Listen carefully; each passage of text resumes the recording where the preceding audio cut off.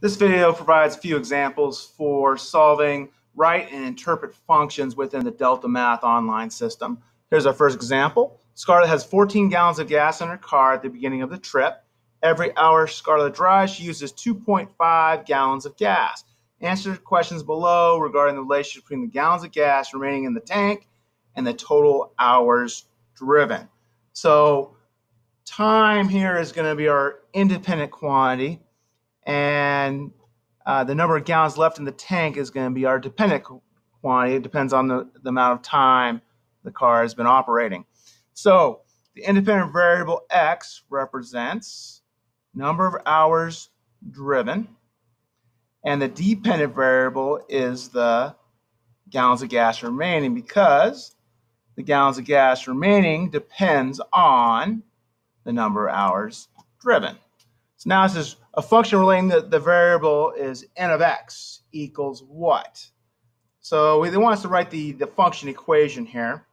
So we know we're using 2.5 gallons of gas per hour, but we start with 14. So it's going to be 14 minus 2.5x. So you just multiply the number of hours by the 2.5, and you subtract that from 14. That should give us how much gas we have left. So n of 5 equals, well, 5 times 2.5 is 12.5. So isn't that going to be 1.5?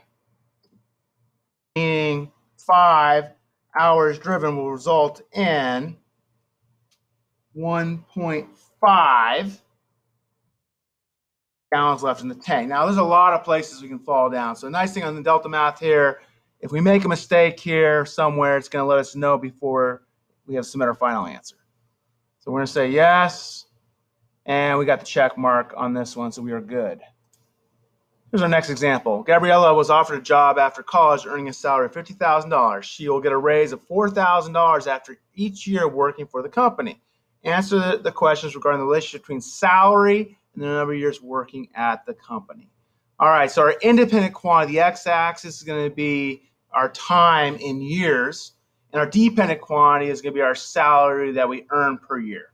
So let's see, the independent quantity x represents the number of years worked, there's the time, and the dependent variable is salary, because the salary depends on the experience, right? The number of years you worked. So now write a function relating the variables, c of x. So our annual salary is going to be $4,000 times x, number of years that you worked, plus your original $50,000. So you could also write this as 50,000 plus 4,000x. Doesn't matter the order. So C of 10, that means you worked for 10 years. 10 years, 10 times 4,000 is 40,000. On top of your 50,000 means you're up to $90,000 per year, meaning 10 years after being hired, her salary will be $90,000 per year. All right, let's see if we got this right. Say yes. We got the check mark. We got it good. Let's look at one more example. Angel is driving along a highway at a speed of 50 miles per hour.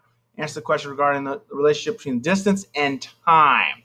So our independent quantity is going to be time in hours. Our dependent quantity is going to be the distance traveled in miles. All right, so let's take a look at this. Independent quantity x represents, which one's time? The number of hours of driving, and the dependent quantity is number of miles traveled, because the number of miles traveled depends on how long you've been driving. All right, the longer you drive, further you go. So a function relating the variables is h of x equals what? Well, x is number of hours, and we're going to go 50 miles per hour, so that's going to be 50x. So h of 5 would be, you'd substitute 5 for x, 50 times 5 is 250.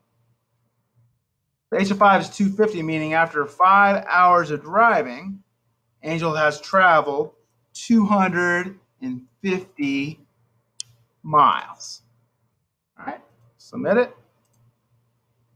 And there you go. And again, if you make a little mistake, it gives you a warning before it gives you the answer. And if you make a mistake again, then you can check here and it gives you the correct information. So that's all there is to it.